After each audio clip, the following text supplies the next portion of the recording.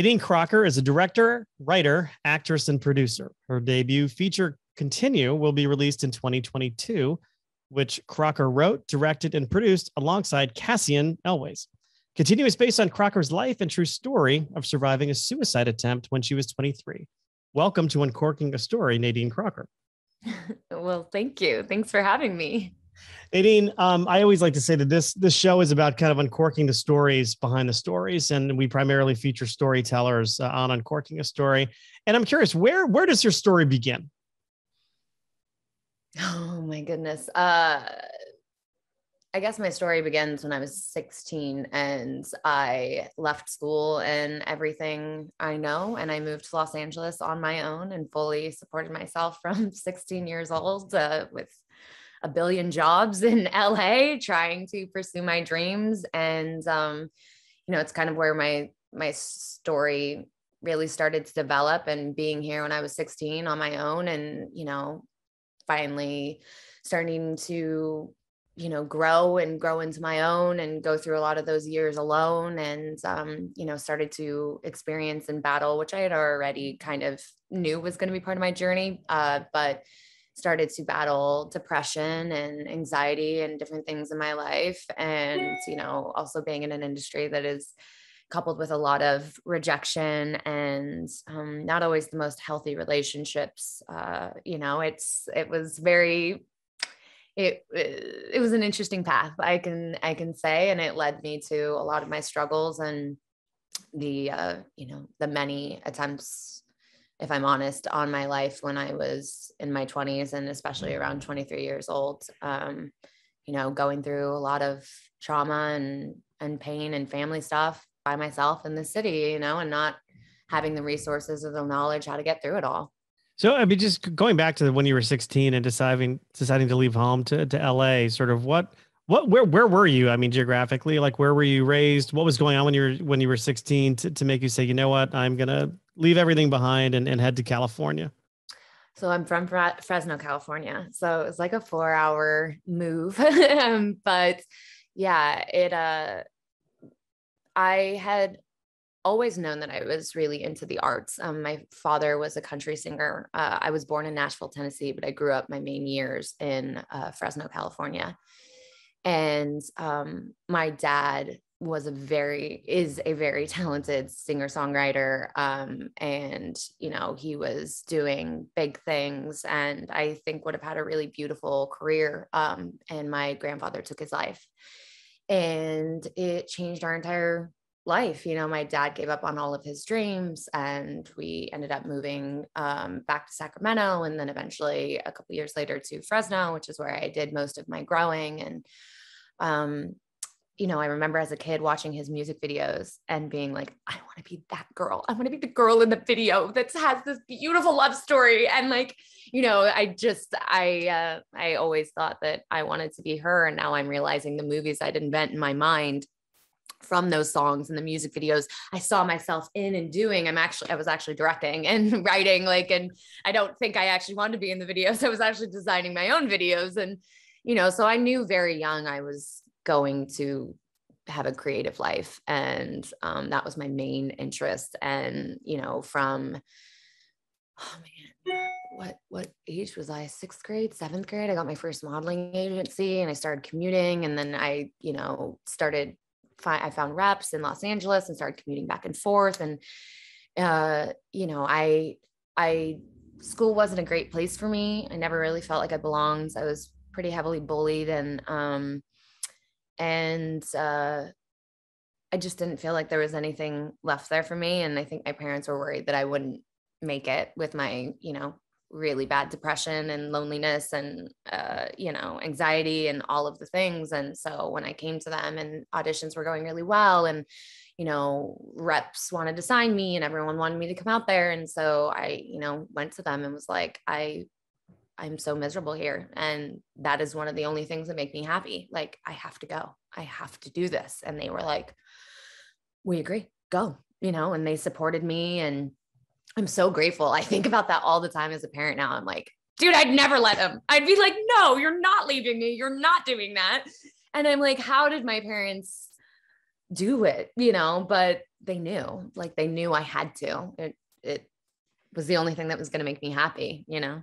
Yeah. I talked to a lot of authors, and, when, I always ask them to talk about sort of what prompted them to start writing and to think that they could make a career out of it. A lot of people say, many of them tell me, I had this teacher, or I had somebody in my life who supported me, who just told me they thought I had something and they were behind me, and that gave me the confidence to do it. And I think having the support of people, especially your parents, and I could see, I mean, as a parent myself of 3 19-year-olds, if one of them came to me and said, "Hey, Dad, gonna leave school, gonna head out to LA," I would have a hard time with that. I mean, I'll be honest and say, the 18-year-old Mike who wanted to head off to, become a rock star, that person died a long time ago. Like he didn't die. He's sort of buried somewhere inside me, waiting to come out again for an act 2. But that's another story. But I mean, having that support has got to be just a tremendous thing to help you, kind of push through those times when you're going on auditions, and the news, oftentimes probably isn't what you want to hear.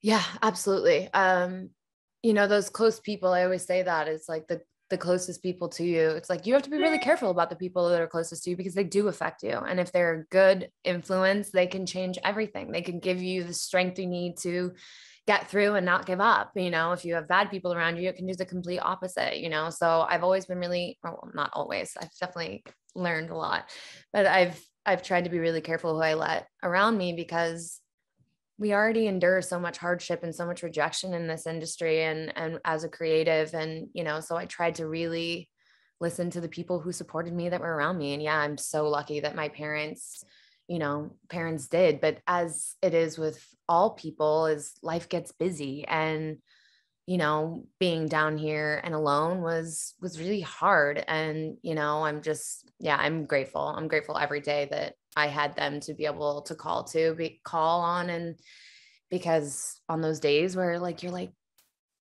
F, man, that's the 5th job in a row that like I was on hold for. It's me. And then it's not me. And like, you're like, I give up. I'm done. Like I am working in a bar till 3 a.m, memorizing my lines when I get home, going to 3 auditions the next day, barely have enough money to get the gas in my damn car. Like, what am I doing? And then you call those people that are around you and they're like, this is what you're supposed to do. This is what you're like, okay, you're right. Okay, I could do this. I can get through one more day, So I feel so damn lucky that they were crazy enough to let me do this and to support me once I was out here.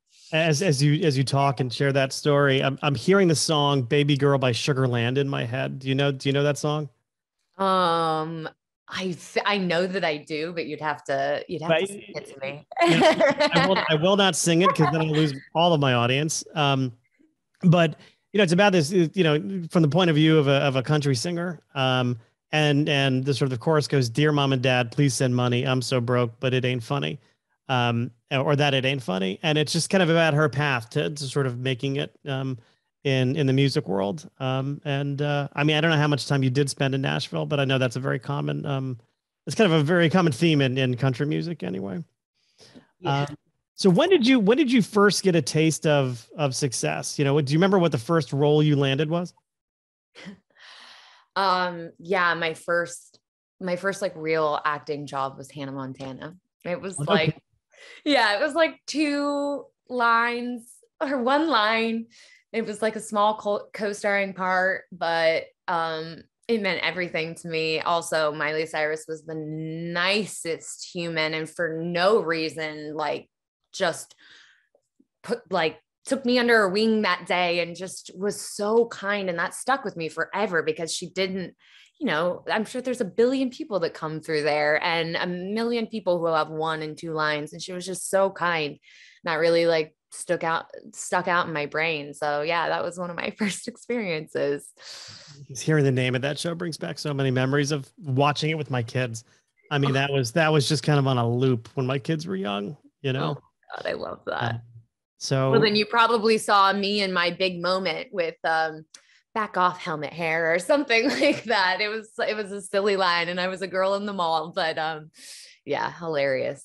Yeah. Yeah. And so then tell me, so from there, just kind of walk through like big kind of career milestones, like kind of leading up to continue for me. Yeah, I mean, there's been a lot of, tiny projects. I think that the ones that, started to make me really excited and feel like I was finally on my path would be like Cabin Fever. I was the lead in the 2017 remake, which was a really huge moment for me because I saw that movie when I was a kid and it messed me up when the girl shaved her leg and the skin came off, and like just having that moment where I'm like, oh my God, I'm the girl who's shaving her leg with the skin coming off. Like that was a really big moment for me. I just remember being like, holy shit, dreams do come true, and like just having those moments. And I think that, Supergirl and Castle and just like other little episodes along the way that just were such special opportunities, and also just those moments where I'm actually getting to like live my dreams on the process. And, it was a beautiful ride, and I've got to work on some really amazing things, but, never the stuff that I really wanted to. Like, I wanted to show what I had inside. I wanted to make people feel things. I wanted to tell stories about people struggling, because I had known a lot of struggle, and I have endured a lot of trauma in my life, and I've been through a lot of stuff in my 33 years of life, and from a young age on. So it's just been, those were the stories I knew I wanted to tell. And that's pretty much how Continue came about. I had struggled many years with depression and anxiety and all of those things. I have suicide that runs in my family.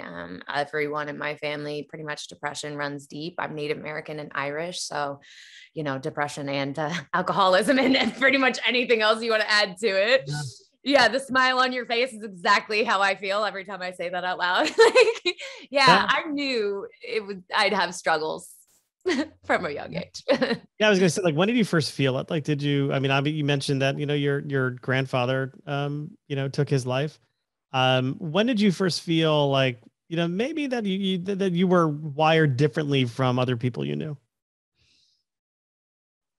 I think my teens. Is when I really started to discover it. I also, it's funny. I just said this to someone, and it actually made me realize that was when I really first noticed my depression. Was I did Accutane, and it's a medication that can cause really suicidal, really bad depression, all of those things. And it did start to cause some of that in me, and or make me notice it, because I think I had, I had already had battles with feeling alone, with feeling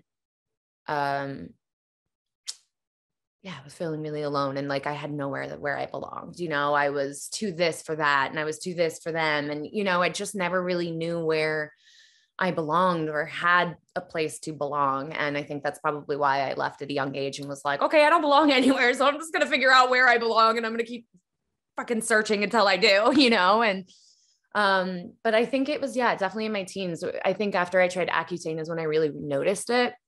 And then it kind of stuck with me ever since. So it's hard to remember exactly what age that was, but I'm going to guess it was around 16 or 17 too, because it was when I came out to LA and was like, very conscious. At that point, I had reps that were like very much on me about appearance and weight, and just, you're not this enough, you're not that enough. And, so I had to fix my acne, and it didn't really matter if it was going to make me depressed or suicidal or any of those things. And, it just kind of stemmed from there. Like, that's why I talk a lot about the people you keep around you. Cause like, this industry can do that, and people can be really hard on our youth. And like, it's like with social media or anything else, like someone constantly telling you you're not enough or you're not this or that. It's like, I learned at my thoughts mimicked that for a long time, Yeah. I mean, and as human beings, we're just hard on each other. We're hard, and I can speak from experience, very hard on ourselves. But you mentioned kind of being bullied when you were younger. I had experiences with that too, as did my twin brother. But kids, and just kind of seeing how kids treat each other, just through the lens of a parent, I'm like, man, kids are mean to each other. And then you realize that, people are kind of mean to each other. And then I got into the corporate world and I had to get out, but, I saw just how much backstabbing and just not niceness there really is, just so other people could get ahead or feel, falsely feel better about themselves. I imagine in an industry where looks are so essential. I mean, talent is like the cost of entry, but looks are, or maybe it's not. Maybe looks are the cost of entry. I don't know. I'm sort of on the far outside of that world, but I imagine just the added pressure, kind of like being in the spotlight or trying to be in the spotlight, brings is for somebody who has a kind of depression in the men or anxiety kind of inside them. It's exacerbated almost. Yeah. It also, it's really, I love that you mentioned that, because what it sparked in my mind instantly was this thing where for a lot of my life, I felt that the only value I had was my beauty, that, I was always the pretty one. I was the this, I was the that. I was never the smart one. I was never the one with the you know what I mean? And it just made me feel as if that was the only thing I had of value. And it was the only thing people talked about. And I actually had a one-woman show I was writing all about this called The Cost, and it's beauty is the only currency. And it was because I wanted to talk about how it's fleeting. You can never hold on to it. You're never this enough. You're never that enough. And you get older, and then the thing is to be younger and to try and hold on to that beauty. And it's just like, it's so isolating too. People think like, if you have it, everything's easy for you and it's this and that. I'd almost argue it's the complete opposite, because everyone hates you instantly, whether you're great or not, and like everyone thinks that they know everything about you. They have it all figured out. I'm like, I'm none of those things. I'm not any of the shit that you think. I'm a nerd. I'm super into space. I'm really into UFOs. I'm really into, like, you name it. There's a million things about me that no one would ever anticipate. They see me and they're like, what the fuck do you know? And then they hear my story and they're like, I had this woman say once, like, as I started talking about some of my experiences and stuff after sitting down and talking to her and her friend, she's like, holy shit. Like, I'm so glad that you are talking right now. And that, because as soon as you sat down and you were saying something about your life, I was like, what the fuck does this pretty girl know about anything, any struggle, anything? And she's like, now you're talking. And I'm like, wow, what an asshole. I absolutely judged this. You know what I mean? And like that happens daily. And yeah, I couldn't agree more also with you about people being mean to each other. It's why I've tried to dedicate, I'm not perfect, but I've really tried to be kind and warm and try and be that person that someone can turn to, because it feels so lonely in this world sometimes, and people aren't very nice to each other. And, just social media is a small aspect of it, but like, everyone wants these followers and this thing, and because they want the that and the this, and what they don't realize is it's actually opening your life up to all kinds of negativity. I mean, I had so many people, and I don't even have that many followers, like 80,000. So imagine the people with millions and millions and millions, but telling me constantly how ugly I am or how this I am and how that. And you're like, well, this is fun. It's like, why is that what we choose to do when we get on to this thing that's supposed to connect us all? It's like, be careful for what you wish for. Yeah. But it's you sparked a thought in me, like when we try to show the world like who we think we are, right? And not who we're defined as by other people. Like in my family of origin, and a lot of this shit goes back to family of origin stuff. And there's a line I have in a book that I wrote, and some people tell me that it's my most brilliant line anyway. It's very simple. It says, nobody can fuck you like family. But it's like, in my family of origin, I had to be the happy one, right? I had to be the happy one. Always had to have a happy face. I have a twin brother. He was always the angry one, and he had some health issues growing up. So he always got kind of a little bit more leeway there. It's my mother. But if I ever like push back on her, I was just telling somebody this earlier this afternoon. If I ever had to push back on her and said, no, I won't do that for you today. Or if I was in a bad mood, like it was like the world was ending. It was like, it was my fault for being in a bad mood. Right. And like over time in my adult life, I realized that, hey, I can't express what I want in life, and I can't show, my wife who I am, because I'm not supposed to be upset. I'm not supposed to be unhappy. I'm supposed to be happy-go-lucky. And once I realized that was like an issue that I had to confront, it was like kind of like an aha moment. But it's just so interesting to me. And I hear other people talk about it too. It's like when we show the world, like you talk about being into space and kind of being a nerd and all that stuff. And people aren't willing to accept it because that's not how they want to perceive you as, you know what I mean? Yeah, absolutely. I'll never forget, like, there was this moment, and I don't know why what you just said sparked this, but I had my first write up and it was going to be released in Fresno. And here is this town that, like, I never felt like I belonged and I really wanted to. And, I never, all the things. And I got my first write up for Cabin Fever and it was coming out there and I was so fucking excited. And then I saw, and I posted it, and then I saw other people repost it. And this one person's post was like, I hate when good things happen to shitty people. And I was like, what? Like instantly I was like, what? Why me? What? And they were like, I just remember her being such a bitch in school. She just thought she was too good for everybody or whatever. And I was just like, holy shit, nobody knows me at all, or my heart. And I'm like, instantly, I'm like, what could I have done or what? And it's just, and I had this moment where I'm like, it doesn't matter what you did or how it was or what they did to reflect that reaction from you. People have their idea of what you are, and you can't really change people's opinion, and you have to release that. That's how they feel. But all I could do is try and be the most authentic version of myself and really try and show people who I am, and hope that at the end of the day, the people that like it, and the people that don't. And like, that's what I've tried to really do with social media and with everything and every aspect of that. It's so fucking nerve-wracking putting yourself out there. But I talk about my mental health. I talk about my dreams, my desires. And funny enough, social media has just become, and someone said to me, it was like, that's a bit morbid, but I was like, I don't think so. Social media for me is just a way for me to leave messages to my son and to the people that I love. If anything ever happened to me, I post nothing but love notes to the people I love. It is literally novels and novels, just being like, this is who I am. This is my heart. Because I was like, you know what? I'm not going to be, and this was later after my suicide attempt and many years of struggle, that I was like, I'm not going to be what anyone wants me to be anymore. I'm not going to just be that hot, edgy chick. I'm not just going to be that. I'm going to be who I am. And I don't even know who I am. I'm a million different versions of those things. And I'm just going to try and show people who that is. And hopefully some people like it, Well, tell me about Continue, and why it was so important for you to make this film, because you don't just star in it. I mean, you write, direct, produce, star, tap dance, janitorial services. Well, I left out tap dancing, but we can add that in there. Tell me about it. Yeah.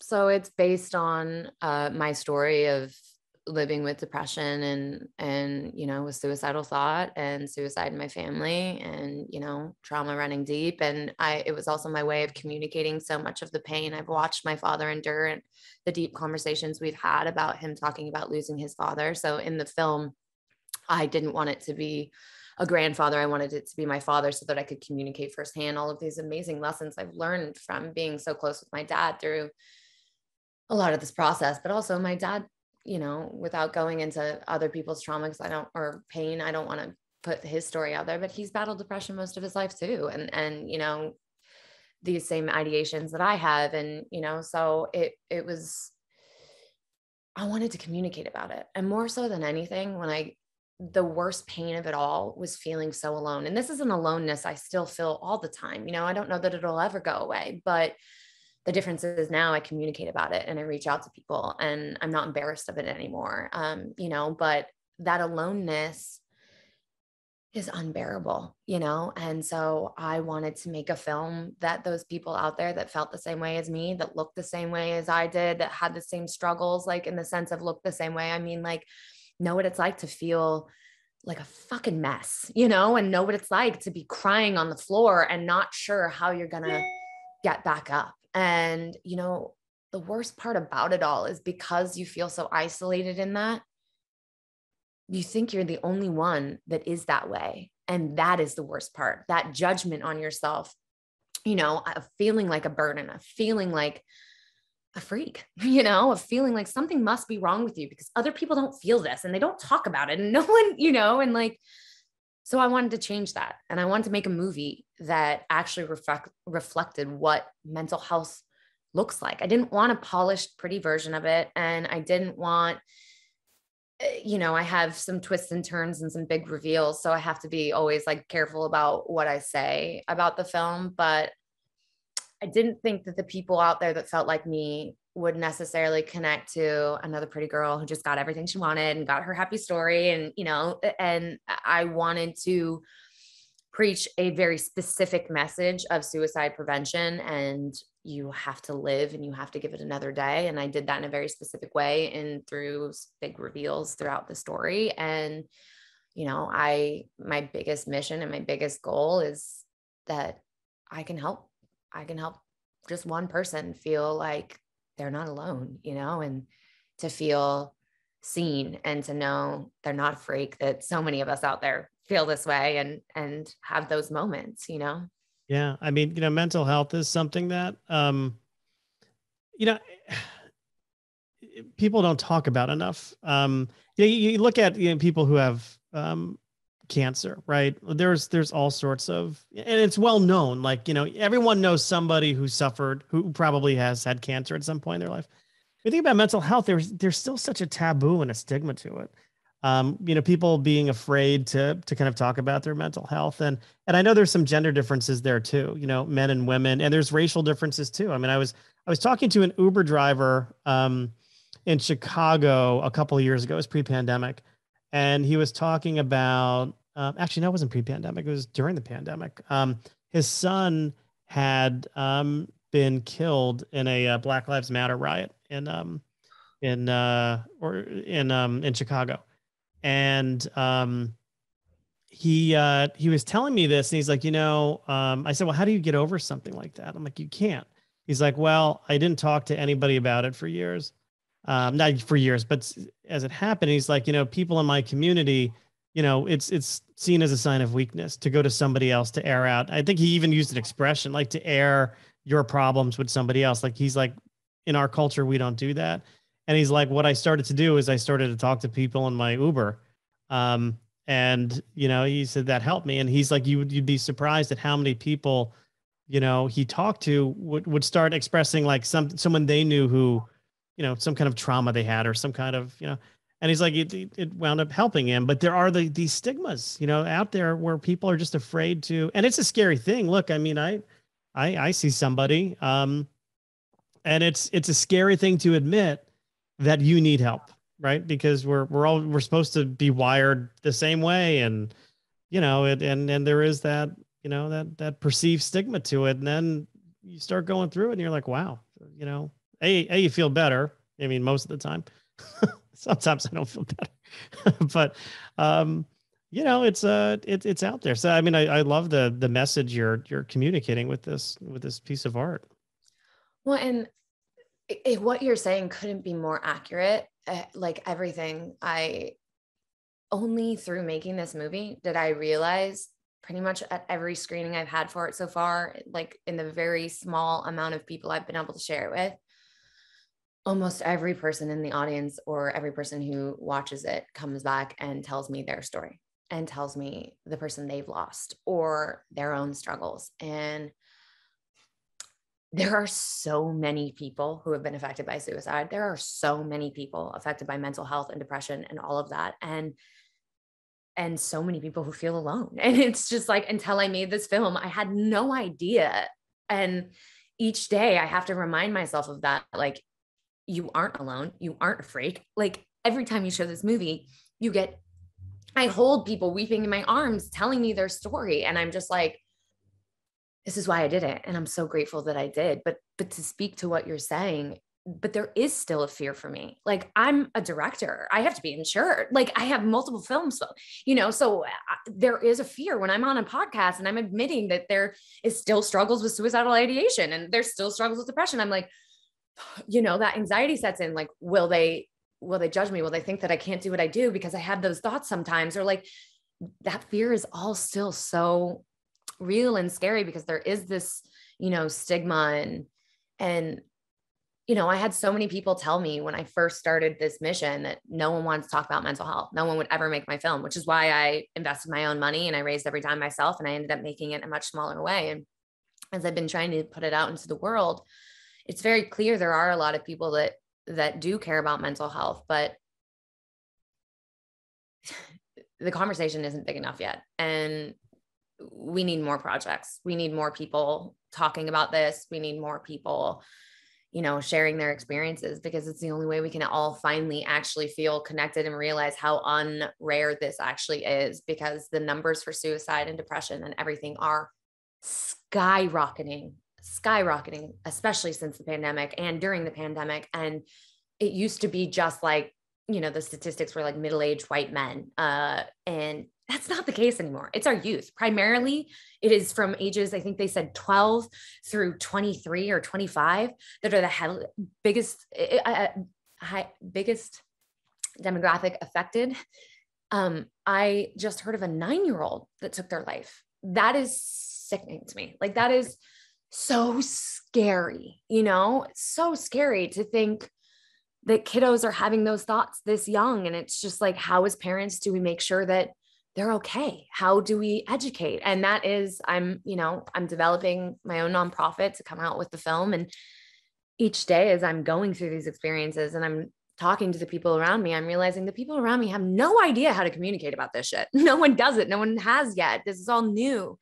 We need education. Like, we need people talking about how to support people going through these experiences. I think it's a knowledge thing. And like, the only way we can learn more is by talking about it more and having more people do it, And having the right conversations too, because in pop culture, you hear terms like, oh, going to the nut house, or that person's crazy. There's a lot of judgmental terms we use and just in our own vocabulary. And God knows I've been guilty of saying some insensitive things before. But it's like, we have to learn how to have the conversations too.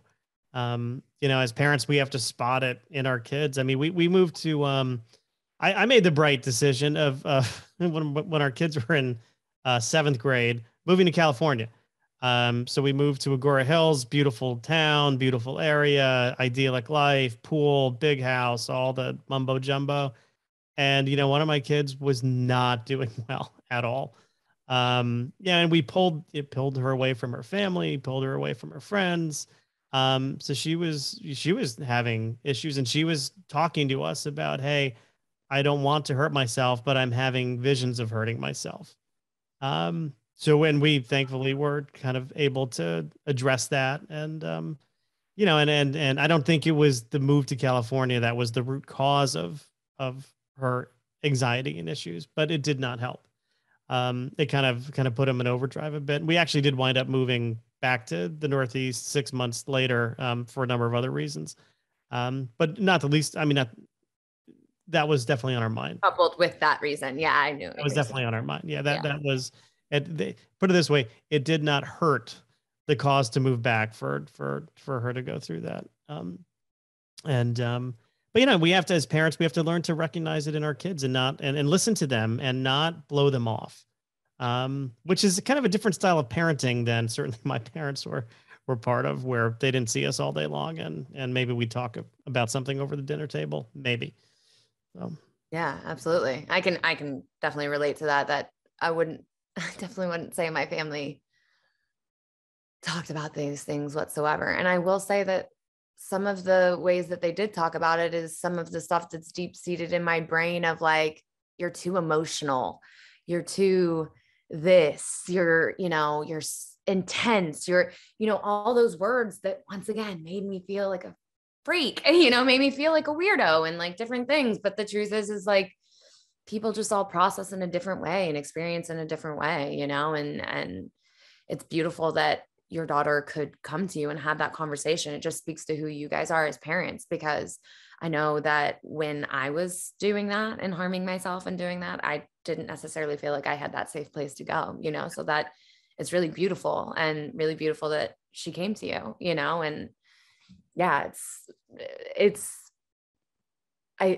I'm really leaning towards needing to find a way to educate the people, to create a curriculum with doctors and with people of how to actually respond to your kids or your friends or your sister or your daughter, who is going through these experiences and what vocabulary we can use and which way that we can stay open and not make them feel judged, because the worst part is you might be saying everything perfectly in your brain, but they already are judging themselves so much inside and internally that like one comment you say, they can, it can spin and it can, I think that all the time. I'm like, okay, process.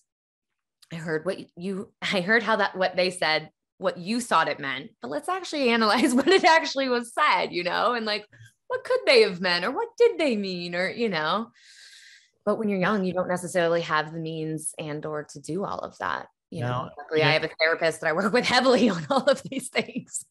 You mentioned the curriculum. I remember kind of being in high school and middle school also, where again, I'm a little bit older than you. So we were in the sort of the Nancy Reagan just say no kind of years of for drugs. And I remember we'd have these assemblies about just say no. And we'd have assemblies about not doing drugs and how harmful drugs are. And I'm thinking, you know what? A lot of the reasons why people do drugs, aside from the fact that they can get them, is they're medicating. They're trying to do something to make themselves feel normal. And people who wind up having a real, hard time with it. I mean, I know there's chemical dependencies, but they become such an effective. It's funny. There was something called DARE out here. I'm sure it was national, but DARE, and it was I can't remember, drugs avoidance resistance education. And my friends have like 5 shirts of it. I have like vintage tees that I wear all the time. So yeah. But my friends would say, no, it stands for drugs are really efficient or drugs are really effective. Kind of joking like idiots, but that's a lot of the reason why people turn to these things and they rely on them. I mean, I know I used to zone out and drink a bottle of wine on the couch when I was feeling lonely. Just wanting to kind of just zone out of, the pain and loneliness I was feeling in my own life. Which was not healthy. That's something I realized, but. I was definitely going to say, I am those people you were talking about. So I can really relate to that. Yeah. I used to call myself a chemist, or that's how I refer to it now. It's like, how many drinks to make you forget your problems and to feel great. And when is one too many that unleashes it all actually, and makes you lost in your despair, using a depressant to not be depressed, and using drugs and all of those things, and like having to come down and all of, it never helped. And that's why sobriety has definitely been a big part of my journey and all of that. But yeah, it was absolutely to numb. It was to try and not feel such immense things inside, But if we start off, with kids talking about, hey, we're not all wired the same way. And if you are having these feelings, just kind of addressing it, acknowledging it, being loving towards them. Maybe that's the key to, what the DARE program was trying to do, maybe, or there's, I don't know, in my mind, there's something there. You mentioned curriculum, and I'm like, no one ever talked to us about mental health. They talked to us about drugs. And alcohol and all that stuff, but no one ever talked about mental health. And, it's still one of those things, like it's still taboo. Yeah. And it makes you wonder, like, okay, but please, Lord Jesus, tell me we are now. Like, tell me the schools are now, because it's like, yeah, we didn't have that then. And yes, DARE programs and all of those things existed, but haven't we learned enough now to understand that the substance abuse problems are half the time connected to mental health? And like, is it in schools? Do they have, therapists available for these kids who are experiencing these things? How can we fix it? This is like,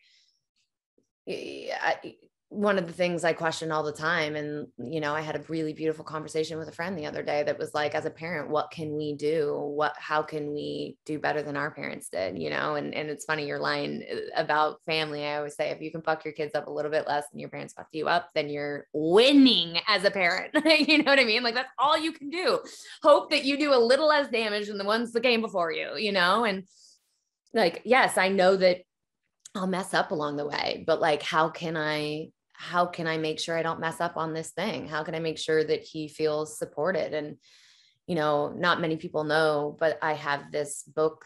I'm not good on baby books. I'm really bad. I'm like really bad at filling them out and doing those things. Just like, But instead I started a journal when my son was an infant, and I've been writing him letters along the way just to tell him like some of our journey and struggles and beautiful days and where we're working and what's happening. And and I've actually started to use that journal to him to start to communicate about these things, just so you know that there's days where I'm sad and there's things, and it has nothing to do with you. It's just those days kind of happen and it's really normal. And, trying to find the line of like, how much do you tell them that's healthy and how much do you, like there's that fine line also where, you don't want your problems can't become your kids' problems, like you don't want to air too much, but how do you communicate enough that they can understand that it's normal to feel that way, Yeah.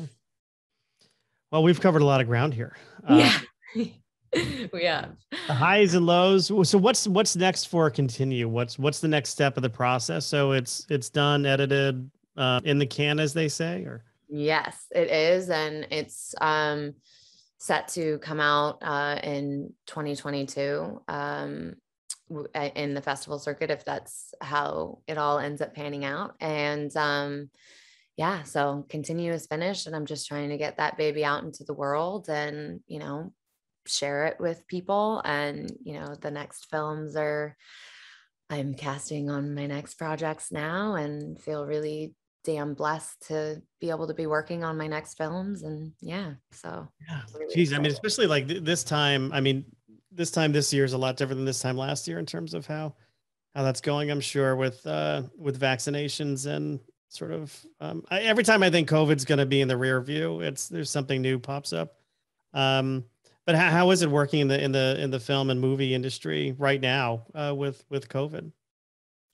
I mean, for a while there, it was like scary and painful and competitive, and just felt like complete uncharted territory. Things are feeling a lot more normal now because things are going back into production and people can't just not make movies anymore. And so they're doing it. But, I'm seeing with a lot of my friends and being able to be connected with some really talented, amazing producers and humans, I'm getting to also hear their journeys. And like one of, the production just got shut down for 3 weeks because I got COVID and cost, $1 million extra. And you're just like, holy shit, this is terrifying, about to be entering into that world. And I can relate more to, I feel like every moment it feels like, okay, we're going to be okay. Things are going back to normal. And then you hear about some new variant that makes you terrified, and you're like, oh my God, are we going all back into our houses? Please tell me we're not going back into our houses again, and it's just like, there is this terror of like,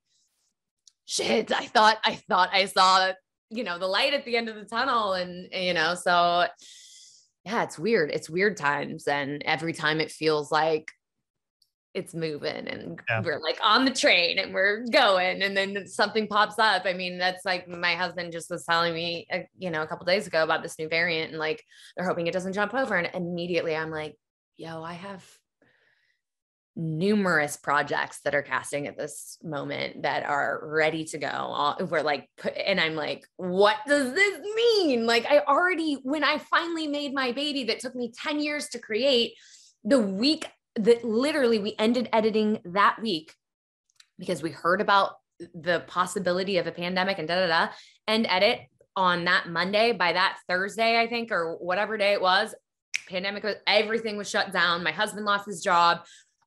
We're like, what is happening? And so I'm like, okay, film number 2 is going to be easier. Film number 2 is and then you're like, oh, just kidding. Cool. Like, it's just this weird dance of having no idea what tomorrow's going to bring. But I guess life is that way. And, it's no different for everybody. I'm sure everyone feels that way, especially right now, So was there anything, and I just have to ask, back in March of 2020, right? Was there anything that got you through the pandemic entertainment wise? Did you get sucked into any of the Tiger King stuff or anything like that?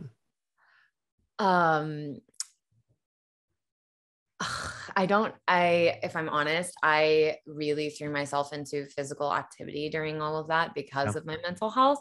And I was also on a rewrite job. So I was working every single day from home with my little guy who was home full time, and, the hubby who had just lost his job and is home full time. So I feel like I didn't get to binge things in the same way that I would have loved to. That being said, I'm sure I watched so many good things that I'm not recalling right now. I mean, I feel like I just discovered so many beautiful little indies along the way, and so many good television shows. I mean, Amazon and Hulu and, you know, Netflix as well. Like, they just are coming out with incredible content, you know. And there was like the show The Dark that I watched during that time. I don't know if you've ever seen it. It's like a foreign show on Netflix. It is unbelievable. Normal People on Hulu. Like, there's just so many films that just like, and shows that moved me. And I can't remember if it was during the pandemic or a little after, but all through there, I will say there's just been incredible content. And then, you know, one of the saddest things too is I think that so many films just got released during that pandemic. So I feel like so many went under the radar that shouldn't have, you know? And so it was nice to discover these little films that not that I actually know that they're little, maybe they did a ton of things. Who knows? I was in a pandemic. I don't know if anyone else watched it, but you know, like there was this film Little Fish. And I always try and tell people about it because it was just impeccably done. And it was such an incredible film and so inspiring. And, you know, that's one of the ones that stood out to me that I discovered, you know, around the pandemic, that kind of just popped up and I hadn't heard about it. You know, I think it had been at festivals and then got bought and released during the pandemic and all of that. So there was like lots of cool little discoveries like that. Yeah.